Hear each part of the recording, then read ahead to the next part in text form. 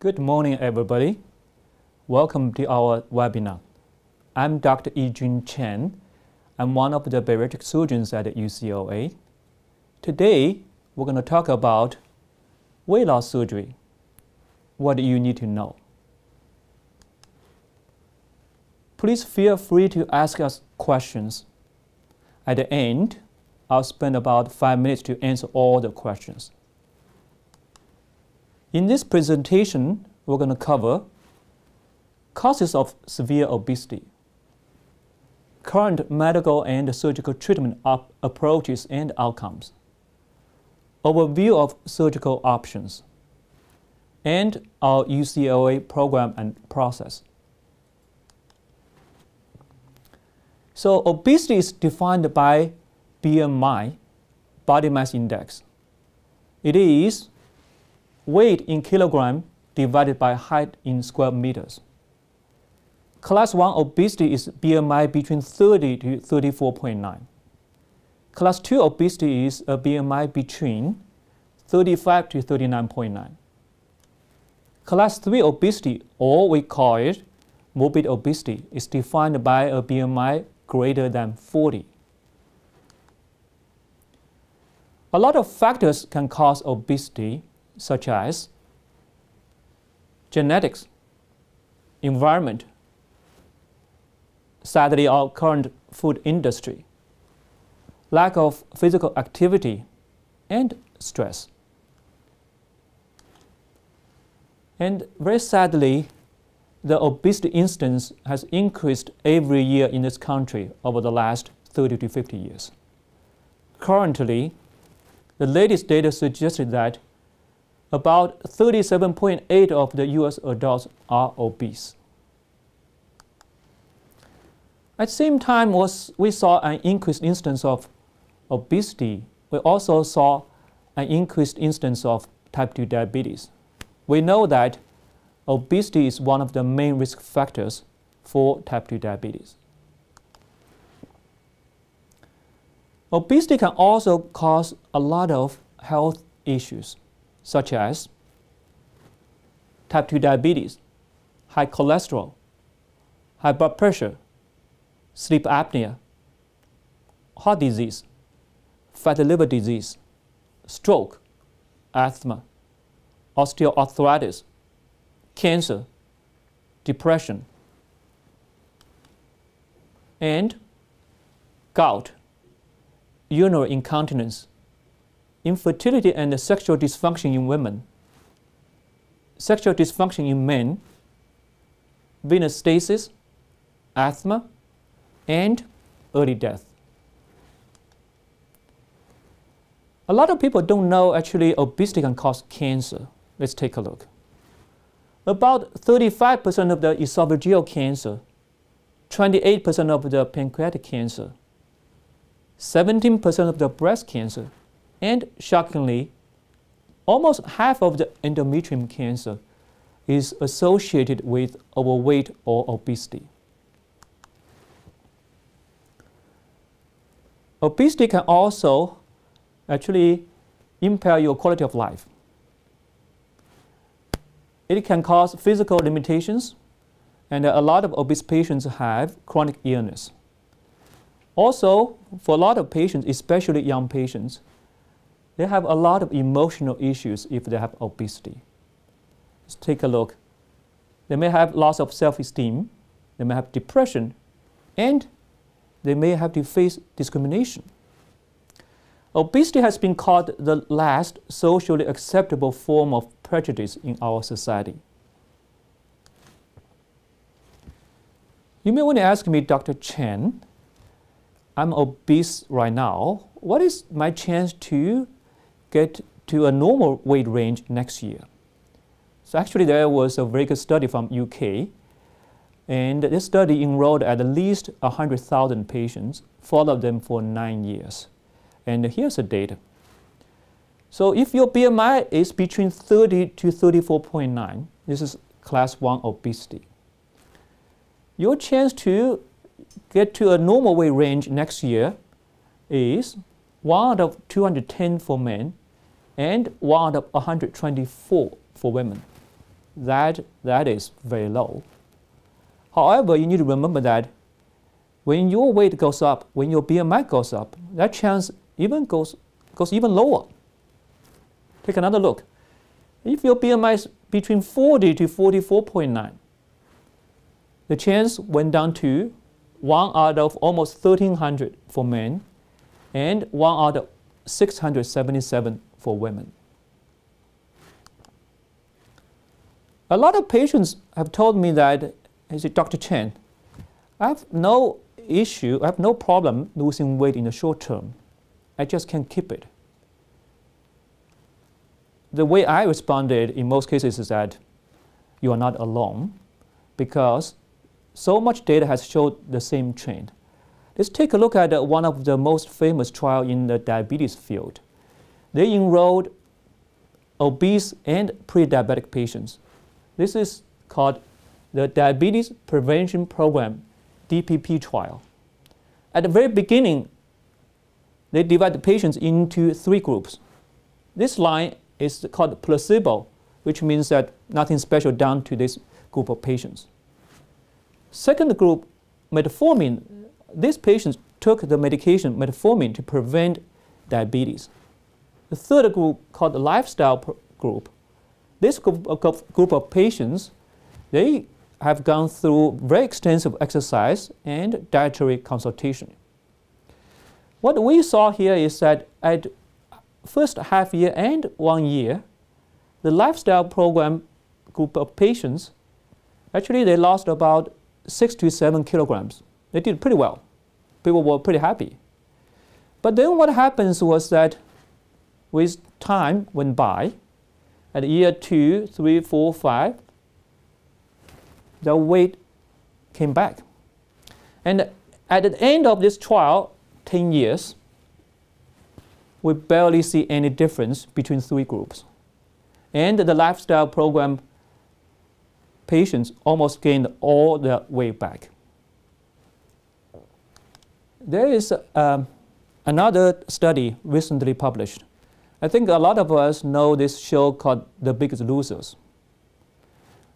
Sadly, NIH just published the data. 6 years after the show, most contestants gained the most lost weight back. Almost all lifestyle intervention trials showed weight loss in the short term, but weight gain all happened in the long term, in about anywhere between 2 to 10 years, just like the DPP trial. So what happened to those patients who lost weight by dieting? So there are 2 things will happen. One is that once you're on a diet, in most cases, you're going to have a much increased appetite. Second thing, this is what we found recently, especially from The Biggest Losers. We found was that after losing weight, the body shut down the metabolism. They had a much decreased metabolism. So an increased appetite together with decreased metabolism, that brought their weight back. For all these reasons, the obesity experts wrote the comment together. What they said was that diet and exercise alone are no cure for obesity. At UCLA, we do have non-surgical management program for obesity. We have the Comet Clinic, and we have the Risk Factor Obesity Program, RFO program.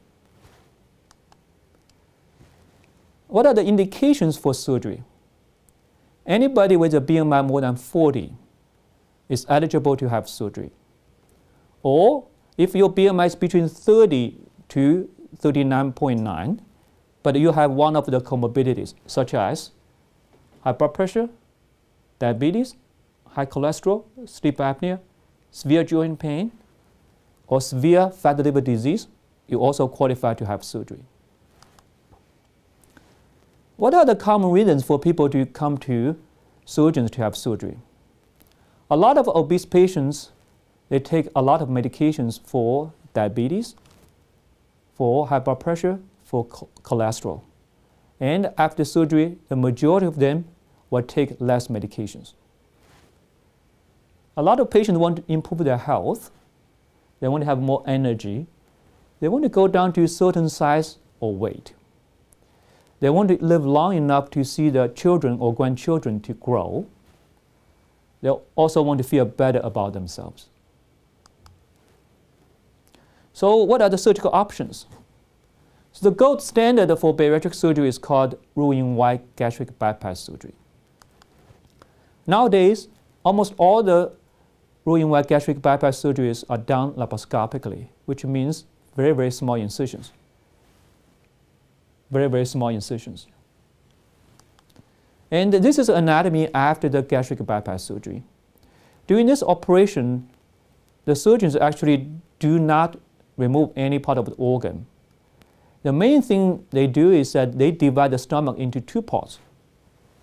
A small pouch, about 30 to 45 cc in volume. And then they bring the small intestine and connect the small intestine to the small pouch. When the patients eat, the food comes down from esophagus to the small pouch, then goes to the small intestine directly. The food bypasses the majority part of this part of the stomach. How about the efficacy of gastric bypass surgery for weight loss in the long term? We know that for medical weight loss, in the long term, the efficacy was not good. So we do have data for this operation actually for more than 20 years. So this is one of the best studies from Sweden. And we can see that again, this control group, after 20 years, there was barely any weight change. However, when we look at the gastric bypass surgery group in this line, huge drop at 1 year, had a little bit of weight regain, but pretty much stabilized at 20 years. So at the end of the 20 years, on average, those patients who had gastric bypass surgery still lost about 25% of their total body weight. For bariatric surgeons, weight loss is not the most important. The most important part are the comorbidities. And from all the data, we know that after weight loss surgery, there's a huge improvement of all the comorbidities. Let's take a look. For migraine, 50%, 57% better. Pseudotumor, almost 100% resolved. High cholesterol, 60% better. Non-alcoholic fatty liver disease, 90% can get improvement if we catch it early. Metabolic syndrome, 80% better. Type 2 diabetes, 83% improvement or resolution.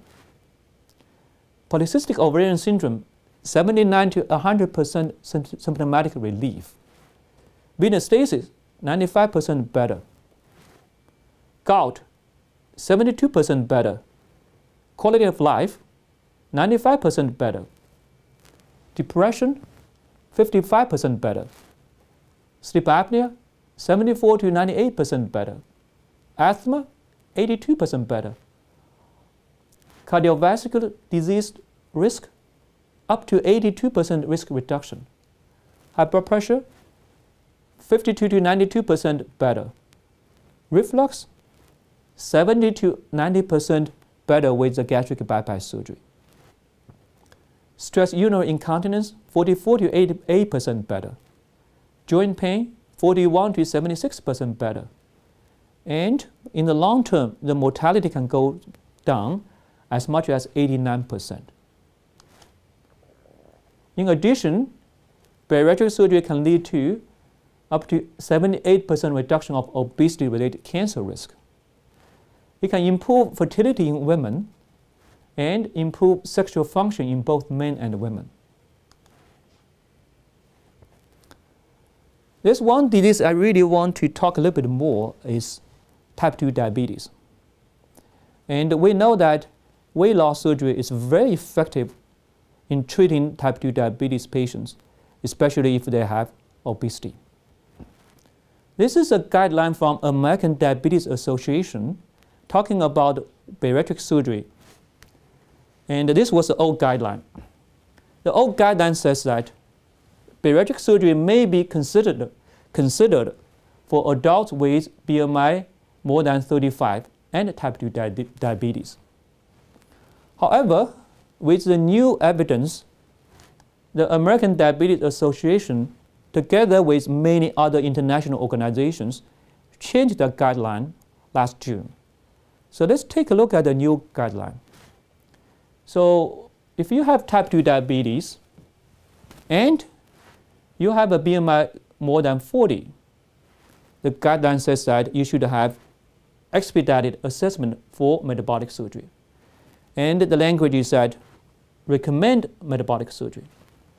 It is the same that if your BMI is actually more than 35 and you have poorly controlled diabetes, the language is the same, recommend metabolic surgery.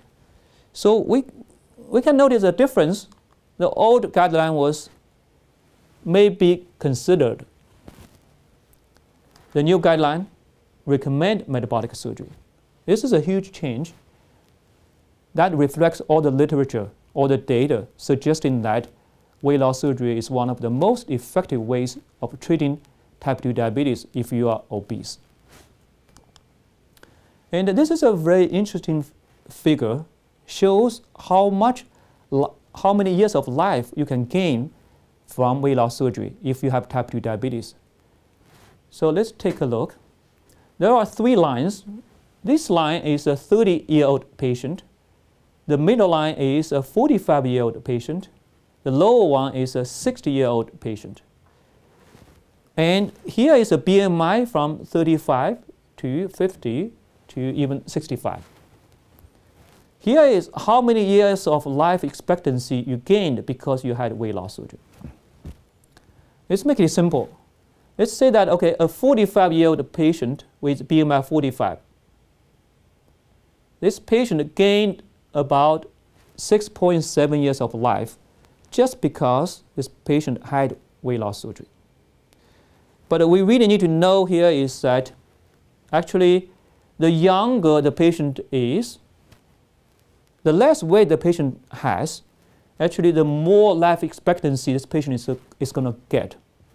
So a 30-year-old patient with a BMI of 35 gained about 12 years of life expectancy just because this patient had weight loss surgery. And actually, this gain may be lost if the patient is too heavy. What this shows us is that really, if you have type 2 diabetes and if you are obese, it's very important for you to have surgery early at a younger age and at a much lower weight. You're going to get much more benefit. If you let the disease to damage your body for too long, the window of opportunity may be lost. There's another operation, actually, a lot of our patients ask us a lot, most of the times, is this sleeve gastrectomy. Again, almost all surgeries are done laparoscopically, which means very small incisions. So this is an anatomy after this operation. What we can see here is that about 75% of the stomach is removed. I'm going to go over this operation with everybody. The surgeons make 5 tiny, tiny incisions. This is the original stomach. Then the anesthesiologist insert a tube, we call it a bougie tube, down in the stomach. The surgeons start to use a stapling device to cut the stomach. So we cut the stomach along with this tube so we know how much stomach to cut. And we remove this part of the stomach. It's usually about 75%. And after that, we remove this tube, and this is the end results of this operation. The stomach looks like a banana. There are 2 things will happen after this operation. One is that the volume of the stomach is much smaller. Most patients can only eat about a quarter to a third they used to be able to eat. Another thing is that we remove this part of the stomach, And that part of the stomach supposed to make hunger hormones. And after that, the vast majority of patients after surgery do not feel that much hungry anymore. What are the advantages of sleeve gastrectomy? The main advantage is that during that operation, the surgeons do not touch the small bowel and do not make a new connection. So the complication rate is much, much lower. Also, in this operation, there is no malabsorption. So there is minimal nutritional side effects. For all these reasons, right now, this operation is the most performed bariatric procedure in this country and worldwide, and it's going up almost every year. However, for sleeve gastrectomy, we do not have the data beyond 10 years, and a very small amount of patients may develop some heartburn. The operating time for gastric bypass surgery is about 2 to 3 hours. For sleeve gastrectomy, it's much shorter. It's about 40 minutes to an hour in most cases. Most patients can go home after 1 to 2 nights stay in the hospital. And most can go back to work after about 2 weeks. Almost everybody heard this operation called the lap band. Seems like a very, very simple operation, and there's no need to cut the stomach, no connection, and it seems like a perfect operation. The problem with the lap band is that in the long term, up to about a third of the patients may have some complications. Nowadays, in all the major US centers, almost all of them, we're taking out more bands than we put in.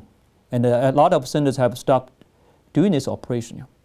At the UCLA, we can remove the lap band and revise to a much, much better operation, such as sleeve gastrectomy or Roux-en-Y gastric bypass surgery.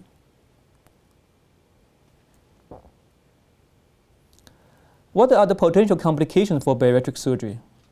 There's a small chance for heart attack, wound infection, urinary tract infection, pneumonia, PE. There's a very small chance for leak, marginal ulcer, stricture, bleeding, bowel obstruction, nutrient deficiency for gastric bypass patients. So the leak rate right now is about 1%. There's a 1 to 2% chance for some bleeding. There's a small chance for reflux, and a very, very small chance for nutritional problem.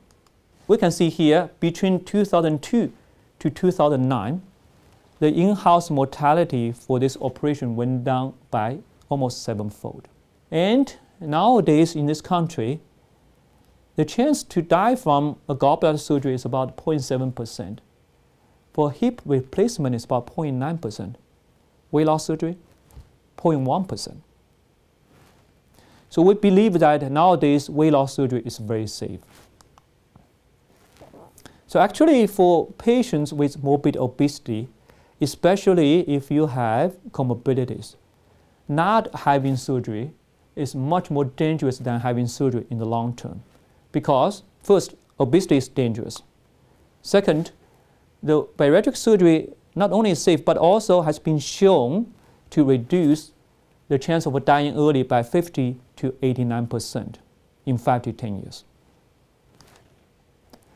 A few years ago, we did a survey, asked our past patients, and we asked them about their quality of life after weight loss surgery.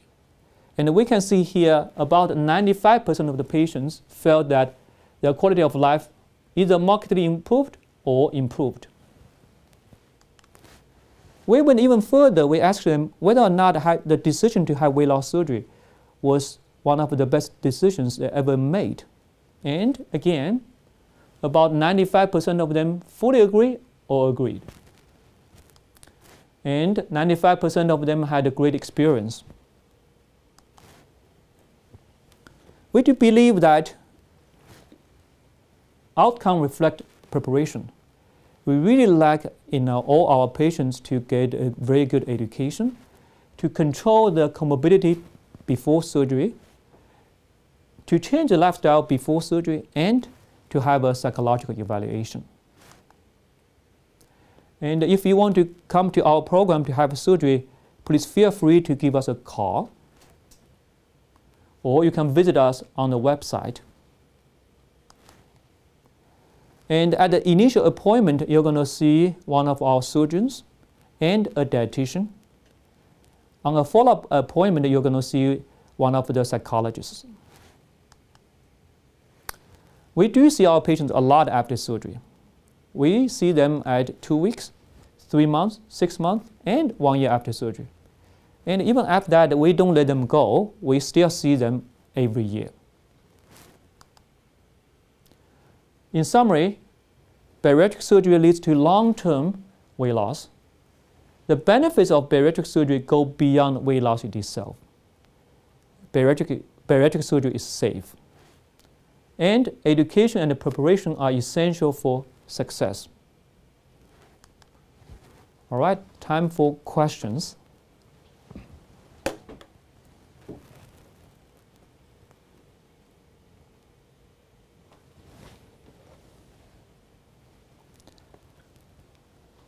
All right, here are some questions. The first question is that, will my insurance cover the surgery? The answer is that depends on your insurance. However, at this moment, I will say about 80 or 90% of the patients in California do have bariatric surgery coverage. For most patients with PPO insurance, and the insurance will cover for surgery. And for most patients with HMO insurance, actually the surgery is covered. And another question is that how much pain will I have after surgery? Because we do laparoscopic surgery, the incisions are much, much smaller. So most of our patients don't have too much pain. They may have some pain right after surgery, but the next day, by the time they're about to go home, the pain usually is minimal. Very few patients take more than 10 pills of pain medications after discharge.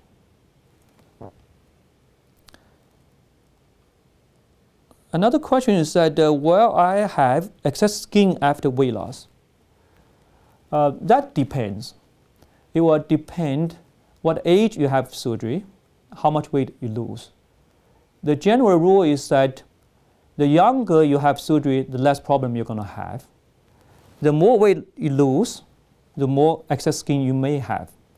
So in our experience is that about 30% of the patients after 1 to 2 years, they may go to see a plastic surgeon to discuss the need to remove the excess skin. But 70% of the patients, they don't need. Here's another question. I work from home. Can I start to work a few days after surgery? So that is totally possible. So we do not encourage our patients to go back to work within the first week. However, if you can work from home and a few hours a day, 3 or 4 days after surgery, I think that's totally reasonable. I do warn my patients that the first 2 weeks after surgery, they may feel that they don't have much energy. Actually, that's not from the pain of the surgery. It's mostly from the low-calorie diet, the liquid diet after surgery. And after 2 weeks or so, actually, most patients will lose about 14 to 20 pounds with that weight loss, and most patients start to eat softer food. You're going to feel that actually you may have more energy after 2 to 4 weeks. What is my chance of having weight regain in the long term? This is the last question. We usually say that the long-term success rate for bariatric surgery for either gastric bypass surgery or sleeve is about 85 to 90%. So the chance for you to regain a lot of weight is about 10 to 15% in the long term. That's still much, much better than any medical weight loss, including the Biggest Loser show. All right. Thanks very much for joining us. And if you have any other questions, please give us a call in my office. We're very happy to answer all the questions. Thank you.